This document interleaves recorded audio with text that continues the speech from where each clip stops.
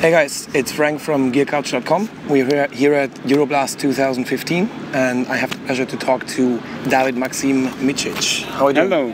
Hello. Awesome, yeah. Still kind of tired from the trip. Okay. And we had 2 shows yesterday and today, so I'm really tired, but I'm feeling great, yeah. You just said it, you guys had 2 shows. Yeah. Not only did you play with Destiny Potato a couple of minutes ago, you came back from stage. Yeah. But yesterday we pretty much experienced a world premiere. Yeah. You playing stuff from your Bilo series. Yeah. How much effort was it to actually rehearse for that, to prepare for that? Well, we had rehearsals for 3 weeks, but not every day, because, you know, and we actually had only 1 rehearsal where we were like, everyone were, you know, in 1 room. Yeah. And that was like a few days ago, because everyone has their, you know, job, school, whatever, you know, so it's really hard to get all 7 people in one place and just, you know, of course, do it. So it was kind of, you know, it was a surprise even for us, I guess, what will happen, and it was pretty surprising. But it was nice. Yeah. It was okay. Yeah. Cool.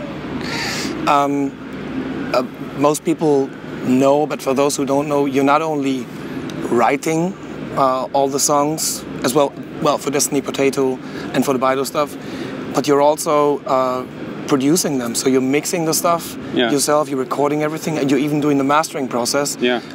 Was that kind of a learning curve for you, or did you have like professional advice, maybe from some kind of a teacher or something?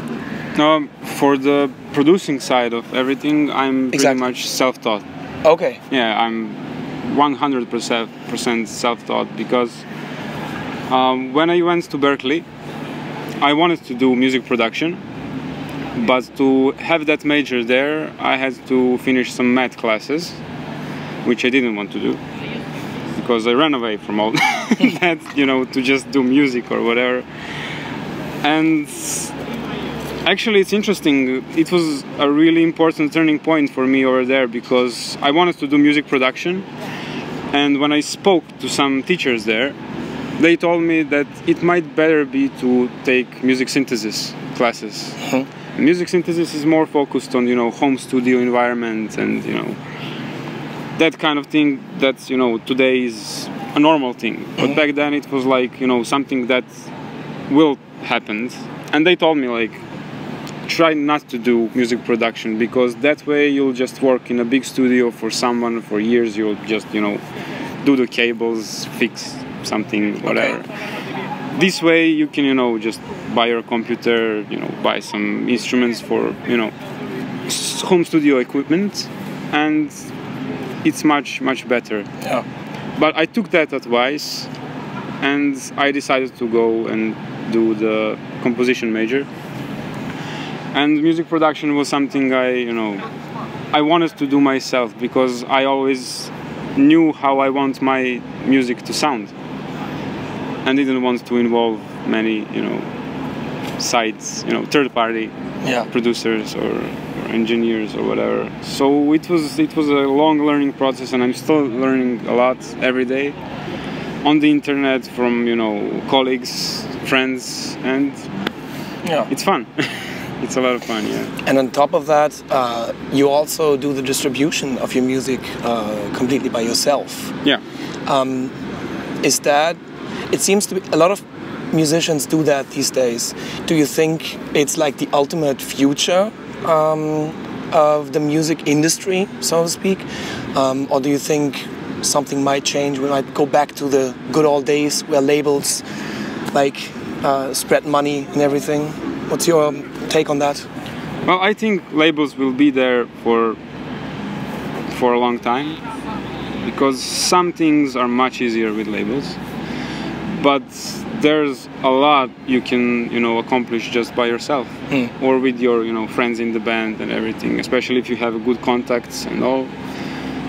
But labels are really good for some things, you know, taking care of things you don't have to take care about, you know, focus on writing music, doing the best possible performance and all that. So I see labels, you know, do pretty well in the future. Well, who knows what, you know, further future brings, but for now I think they're important, but not as before, obviously, because there's internet, there's home studio environments where you can, you know, do everything yourself, and I think that's also really important, you know. Which brings me to the nerdy kind of things, the nerdy stuff of this interview. Hit me. Gear. Gear, wow. You are well famous now for a very unique guitar you're playing from Gorilla Guitars, is that correct? Yes, Wood Gorilla. Wood Gorilla. Yeah. Tell me a little bit about that. How did this come into existence? Oh well, I know a few musicians from my hometown who played, you know, Wood Gorilla instruments, and the guy behind Wood Gorilla is he's basically a bass guitar player and maker, but he also works on, you know, electric guitars, and I wanted to meet him and talk about, you know, making a guitar or something. So the first guitar we made was that crazy double neck thing, and he really loved, you know, the collaboration we had, so he decided to make, you know, more guitars for me, and then we, you know, made, you know, something I felt like it's, you know, fitting my style of playing and everything. So it's a really good relationship with him. He's a really small, you know, handcraft. He does everything by hand. Yeah. You know, all the it's a very small workshop, right? Small workshop. It's really unique. If you ask me, would I recommend it to people? Yes. Okay. If you it's kind of, you know, strange because he's an artist as well, and the first time, you know, that painted guitar, when I went to see it for the first time, and I'm entering his room and the guitar was some candy green color, really awful. I didn't even ask him for that, but he was like, oh man, I have this new color, I painted it, and he was like so into it, you know, like, look at this color, and I'm like, it's awful. So, and then I decided, like, okay, let's just do, you know, let's just put some paints on it and it should be fine. So he wants to have freedom of his own. It's interesting, you know, interesting in that way. So if you want to have something that you know, if you're not a perfectionist, you don't want to give him like straight, you know, forward, you know, instructions what to do, he's not the guy for you. But if you want to surprise yourself, he's amazing, and he makes amazing sounding instruments and really great playable instruments. And what other gear do you use in the studio and live? I'm using XFX from Fractal Audio. I've had, you know, I always played guitar processors. I actually never played a real guitar amp. I never recorded a real guitar amp. I played guitar amp only once in my life, live. That was in Italy. It was fun. And you liked it? I liked it, yeah. It was pretty powerful, but I had to wear earplugs because I would be deaf. Of course. But I'm a huge fan. I'm a 21st century child, I guess, and I really like the, you know, new technology, and it sounds amazing. It's not that romantic, I guess, but it's really practical for me because I have more time to focus on writing music and less time to care about, you know, mic positioning and all that stuff. That is true. That is true. Which is probably the reason I have, you know, I have so much energy to put out so much music, you know.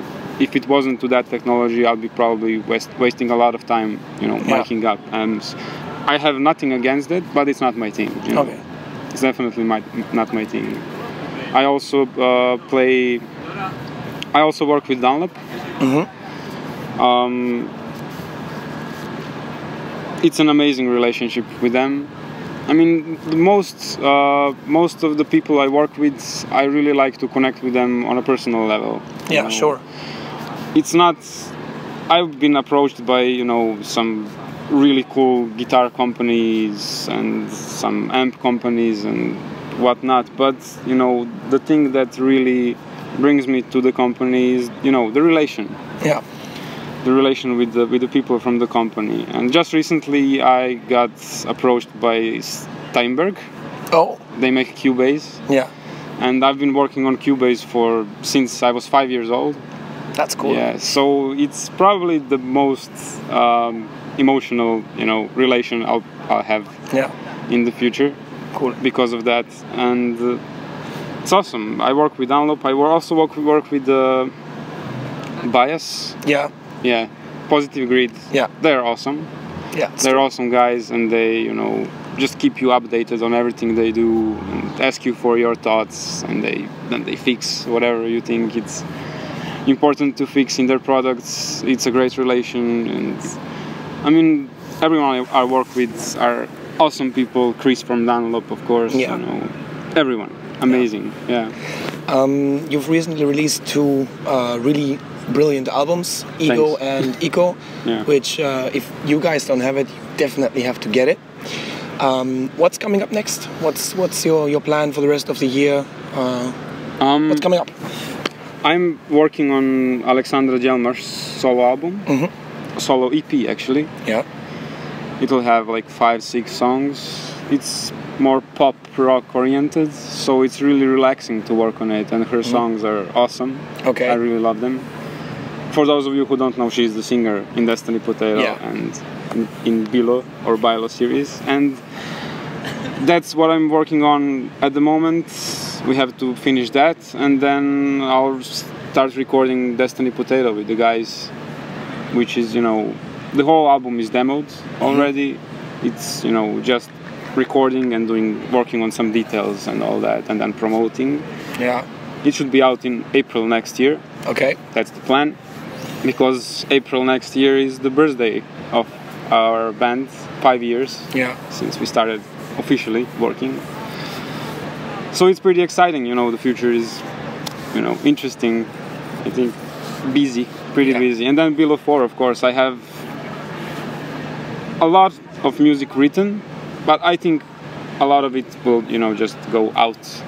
Because recently I listened to some of the work, and then, you know, because I started working on Bilo 4 before I started working on Eco and Eco. Oh, is that true? Yeah. Okay. And I wrote like 50% of the album, and then I had this need to do something different. So I put Bilo 4 aside, and then I did Ego and Eco, and then a few weeks ago I returned to Bilo 4, listened to some tracks, and decided that it's not 50% finished, but maybe 20% finished. Because there were some things I did that I didn't like right now. Maybe I'll put them back in, who knows. There is material, so, you know, but I feel like I want to work, you know, something different now. Yeah. Dan, Dave, thanks for your time.